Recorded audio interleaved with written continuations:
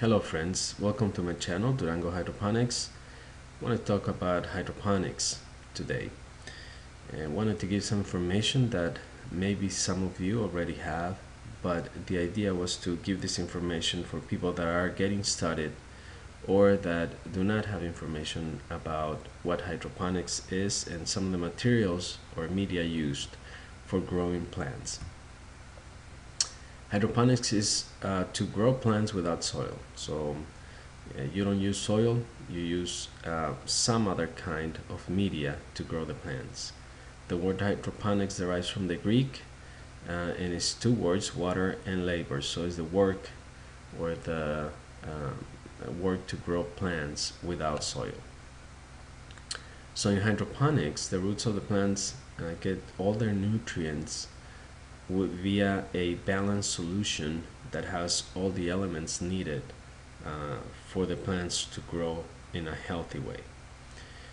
In hydroponics, usually you get better production because you get more control over the plants and all the elements that make the plants grow.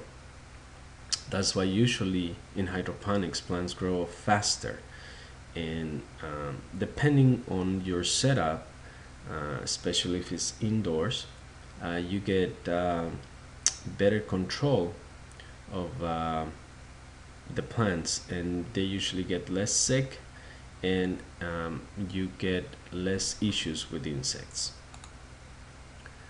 Some of the advantages of hydroponics is that your plants grow faster. And because they grow faster, usually you get a bigger or greater production of whatever you're growing.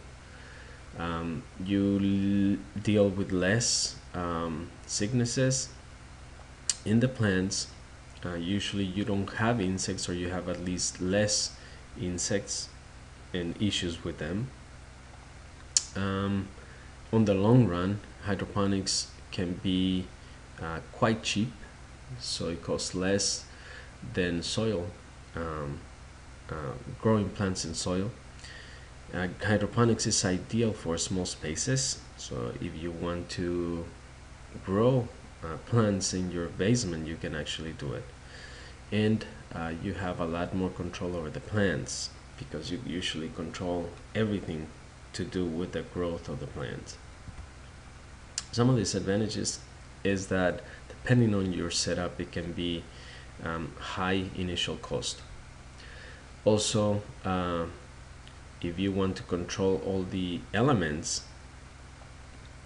maintenance of the control of the elements can be high. So you may have to buy a lot of things to control things like humidity, temperature, oxygen or CO2 production, and some of the other things. Another disadvantage is that if you get a sick plant, or if you get some kind of an insect into your plants, because they're indoors or they don't have other insects that can kill them, a plague can kill all your plants very quickly. And another disadvantage could be that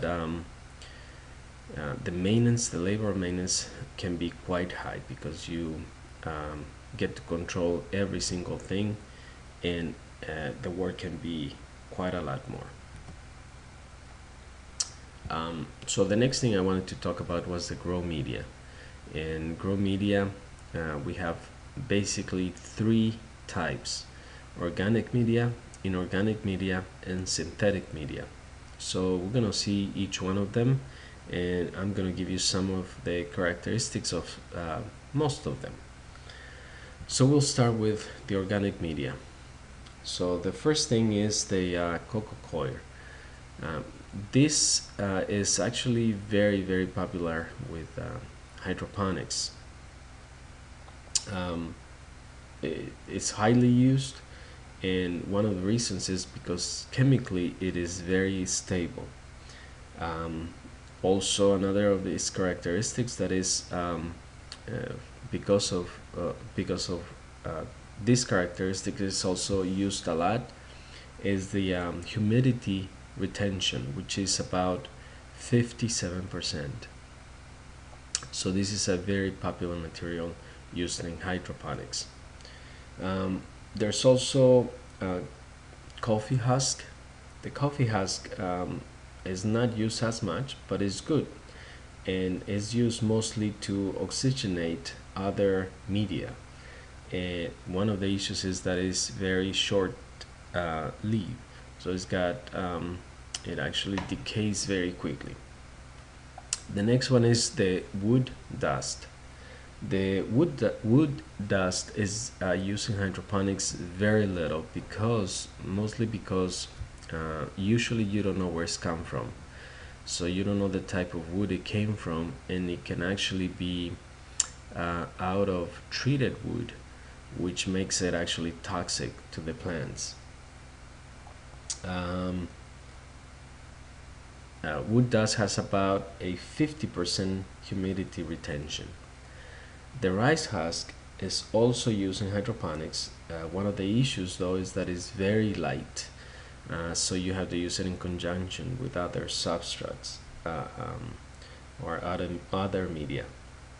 It has about a 40% humidity retention. And the last one that I have here is peat moss. And peat moss has characteristics very similar to the ones of the coco coir. The humidity retention for it is about 70%, so it's got actually a higher retention humidity than coco coir, and is used also a lot in hydroponics. So the inorganic media, we have perlite. Perlite can be white or a little gray, and the humidity retention is 63%. It's a highly used material in hydroponics. So the next one is pumice rock. Pumice rock is also used in hydroponics. It has a 38% retention of humidity. Next we have gravel. The gravel, to be useful in hydroponics, has to be quite small, 1 to 2 millimeters of diameter, and it has a very low humidity retention. It only has 17%. The next one is vermiculite. This one is got characteristics, actually is material that is very similar to perlite. It just has a different molecular structure, but this one has about a 68% humidity retention rate, and is highly used in hydroponics as well. We have sand, and the sand comes in about 0.5 to 0.2 millimeters of diameter, has a 56 percent of humidity retention. The next one is we have the volcanic rock, and volcanic rock is also used in hydroponics. It has a 49% humidity retention rate.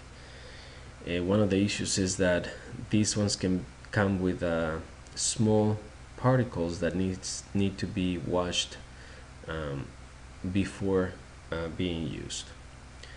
The next one is the clay pebbles, and clay pebbles are used to give weight to other media, or to prevent light to coming into some of the other media, so that algae doesn't grow, but is highly used in hydroponics. One of its good characteristics is that the pH is neutral, and it provides aeration to the plants. The last one I have here is rockwool, and rockwool is used a lot in hydroponics. It's mostly used to help seeds germinate, but it's also used to grow plants as one of the media.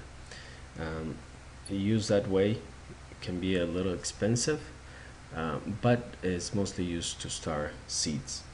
And the rock wool has a 78% humidity retention, so it's actually one of the best material that holds water or humidity.